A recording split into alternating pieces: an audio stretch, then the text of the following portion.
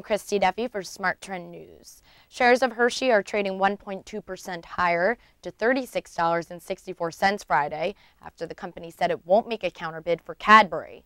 This comes as no surprise considering that the company lacks the financial capability to top Kraft's offer for the British confectioner.